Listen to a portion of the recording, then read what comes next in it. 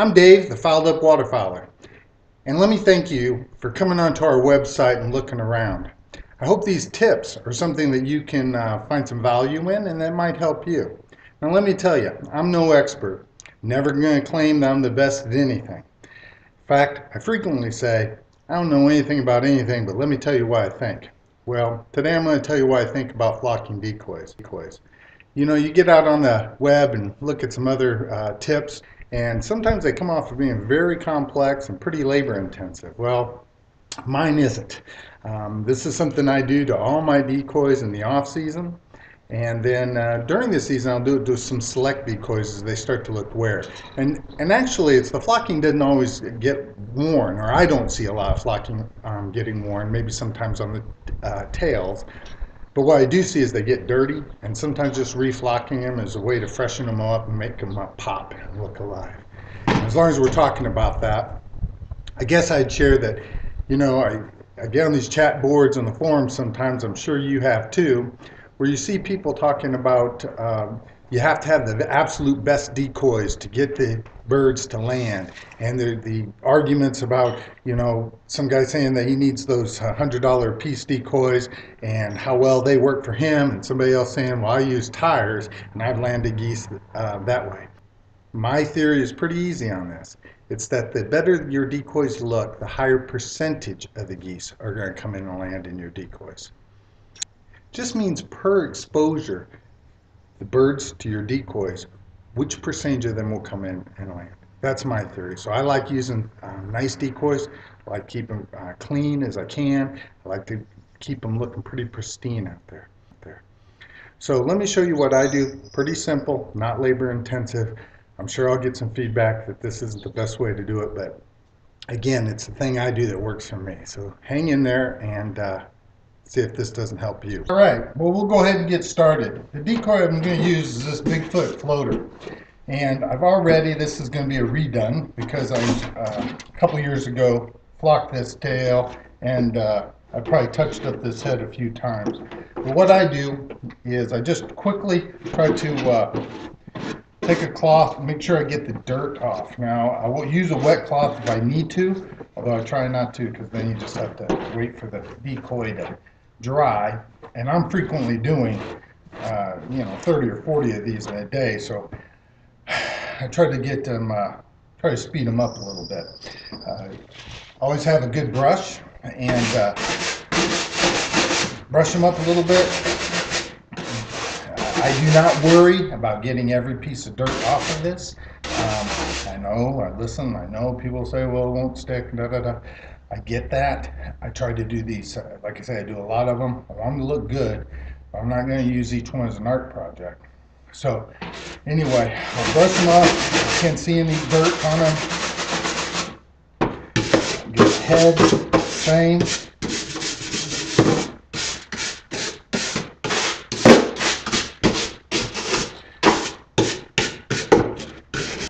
And then that one is about ready to paint. All right, well, first thing I want to share with you is that I use Rust-Oleum flat black oil-based paint.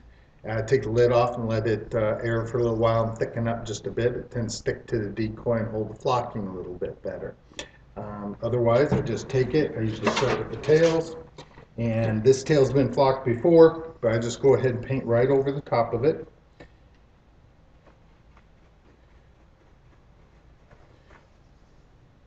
I try to keep straight lines on here as much as possible, and that's just so that you get a little bit more definition, and it tends to make the decoy look a little bit sharper out in the field or out on the water in this case.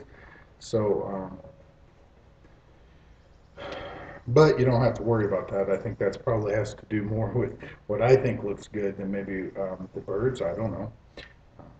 I do go all the way up under here again because I'm looking for the contrast. I want the decoy to show the, you know, vividly the difference between the white and the black. You know, and I know they sell white flocking, and some people do that too. I don't, and the reason for that is because that white flocking gets dirty fast. And when it's dirty, it doesn't look good. It doesn't help those decoys stand out. Doesn't help the differences in the textures stand out. And I think it hurts. So I don't use it. I use just flat white Rust-Oleum paint. And again, what I pay attention to is trying to get the colors to pop, the contrast to stand out, for them to look bright. For my Canadian geese, the only thing I put on them is black flocking. I will touch them up with white flat paint, but not any other colors of flocky. So I got the tail done, painted, and I go ahead and flock it first, and then I'll go back and do the head. Now, again, they sell different types of tools to help you apply the flocking. I don't use any of that. What I do is I take my hand and I try to spread it all over the painted areas. Try to keep the decoy over the bucket so I don't lose so much. The one thing you have to be very careful with the flocking over and over is that I don't get the flocking material dirty. I always try to get the ends of these decoys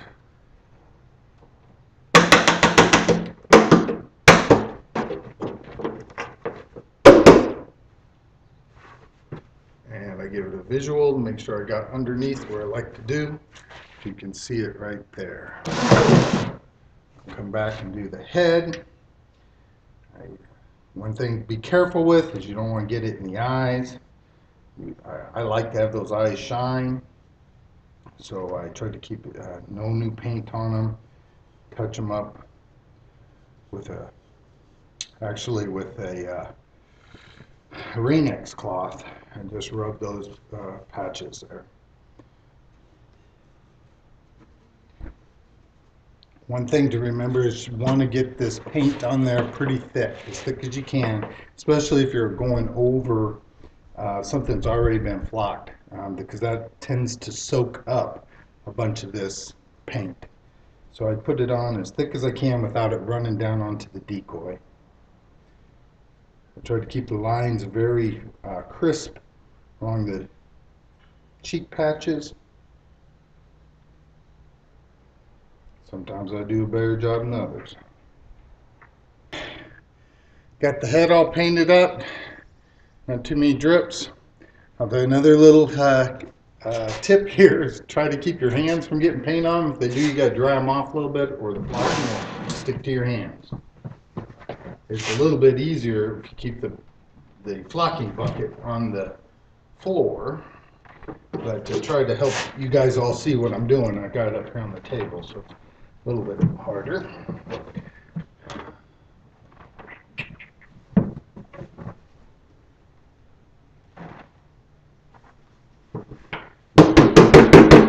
Patting it down, get the loose flocking to drop back into the bucket.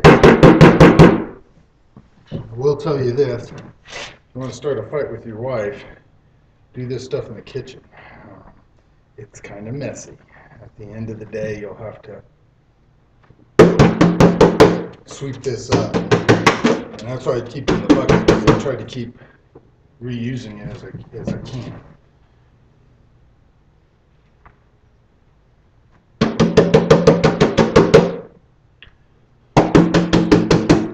Put it on thick, I tap it, it settles, it holds well.